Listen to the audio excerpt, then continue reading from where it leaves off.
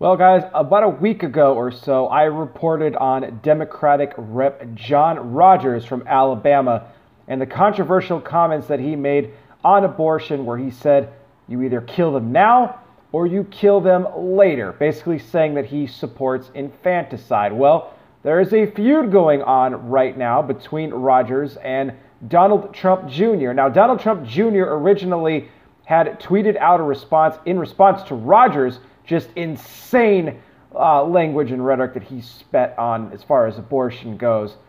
But Trump Jr. had said that this was absolutely stomach curling, that it should be condemned in the highest of forms possible, and that all Democrats running for president in 2020 should be asked where they stand on Rogers' comments that he made on the kill them now and kill them later. Now, there was an interview done with Rogers, and they had asked him what they thought of Donald Trump Jr. and what he had said in his response. And Rogers went on to say that Trump Jr. is proof enough that abortion should be legal.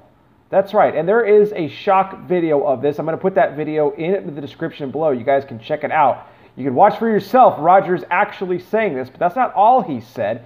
He also went on to say that Trump Jr.'s mother should have aborted him after he was born. So keep that in mind, after he was born. Again, going back to the whole infanticide thing, that she should have just killed him then because of stupid comments that Trump Jr. is making now. He said that if she would have aborted him, then he wouldn't be able to make stupid comments like that today. And then he went on to say that he's either retarded or crazy. You're right. How dare Donald Trump Jr.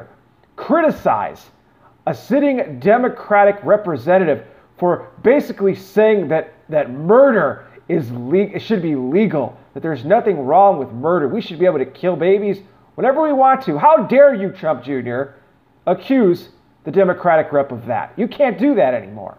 I mean, it's just absolutely insane what this guy has said. He's even being condemned by people in his own party, even Democrats. A lot of others in his district are just absolutely disgusted by his comments, as am I, and many others.